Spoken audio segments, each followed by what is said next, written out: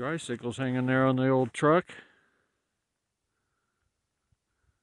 Pretty chilly. A lot of people don't think Arizona, when they think Arizona, they think just pure desert.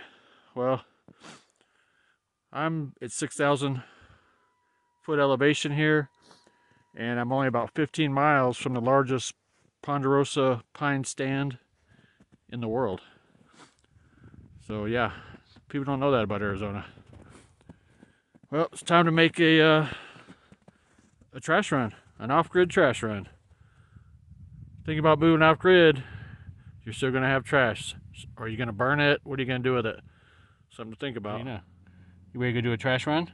Huh? You ready to go do a trash run? She's a pretty girl. Whoa.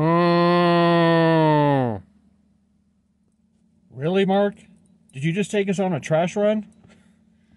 That might be something that you don't normally think about. You know, when you're making your off-grid plans or something, and you live out a ways out, what are you going to do with the trash?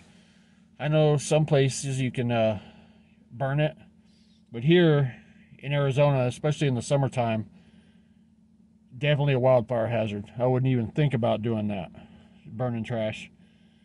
Definitely no trash man coming to the house, but luckily for where I'm at, we do have a community dumpster. It's about a 4-mile drive from my place. If we didn't, I'd have to go to the dump every so often, which would suck, you know, but I would do it if I had to. But that'd be about a 2-hour total trip to go to the dump for household trash. Really don't want to do that. So I'm thankful that the property that I found had a couple of amenities.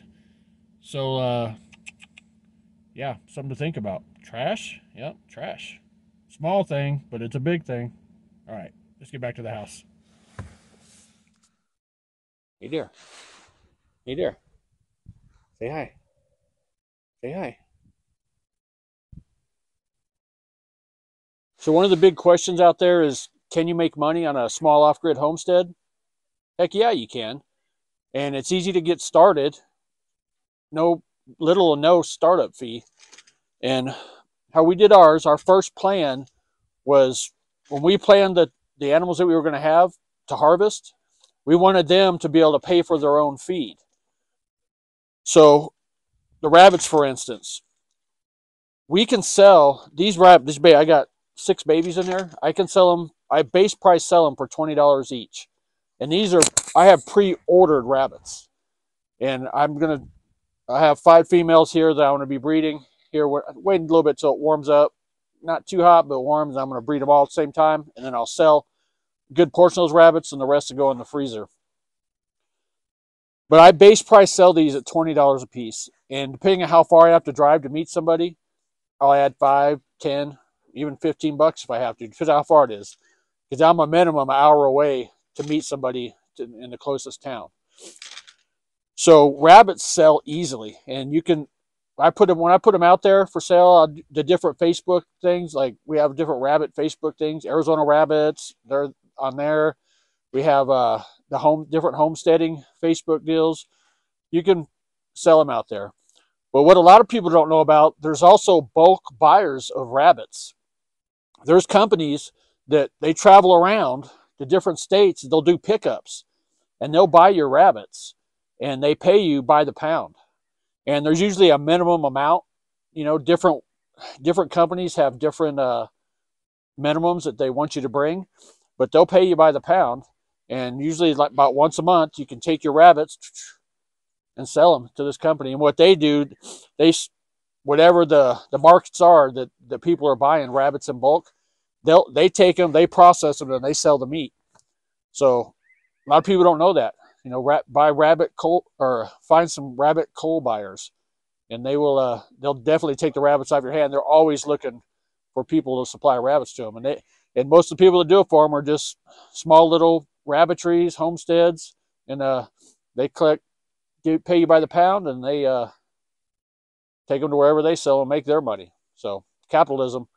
So that's one way. That's the easiest and quickest money maker for us, the rabbits. However many I want to sell, I could sell them. Now, we all know chicken eggs. If you can incubate your own chickens, You can hatch and sell chickens. People want to, especially right now, people are wanting to buy chickens. Eggs, you can sell eggs at your farmers markets, on the different social media pages. People want farm fresh eggs. Quail. I have quail and quail eggs. I have people wanting quail and quail eggs right now. You know, my quail, I give them a break in the wintertime for a couple months, but I'm going to get them started back up soon. So I can, quail eggs, they sell for about $5-6 a dozen. And I mentioned in a previous video, I have one buyer that will buy them all. So what you got to think about is start off with small. What steps do I need to take to make my animals pay for themselves? So then they're paying for their own food and they're providing food for you. So that right there is putting you ahead. Okay? And then you can extend from there. Okay, I got them paying for their own food. I got them providing food for me. Now I want to make a little extra pocket cash. So you can determine and go pretty much as far as you want. And it's, like I said, it's easy to do. So you can make money on Homestead. You can do them with, excuse me, you can do it with cattle and things like that. But that's a little larger scale and a longer process. Rabbits, it's quick and they're easy to maintain. So if you want to make some money, I would start with rabbits. Let me put this little guy back. Say bye. Yeah, cutie. Here you go, mama. Here's your babies. Here's your baby. So yes, it's definitely easy to make money on a homestead with animals. Just figure out what your needs are, your food supply for your family, how much you're going to need to feed them, and then how much you're going to need to feed your animals, and go from there on how you're going to sell them, what you're going to do with them. You'll make some money. It's easy as that, you know. I would get into all the kinds of numbers and stuff. I might do a video on that down the road, where I break down the numbers and things like that, and show you how it works out for us selling. But just, it's simple though. Just telling you, easily $20 a rabbit. A rabbit, they'll usually have a minimum of about 7 in a litter, 7 kits. So that sometimes more, 10, 11, you know. And there's a good survival rate with them. So occasionally you'll lose. We had one here. It was her first litter, and she had them on the wire, which means out of her nesting box. She had them on the bottom of the cage, and it was cold, and they froze. Or she had them at night, and before I could get her the next morning, they froze and died. But that happens. That's part of it. That's something you got to have your mindset for. You know, not everything's going to survive on your homestead. So that would have been money maker for me there. She had 7, and I lost all 7 of them.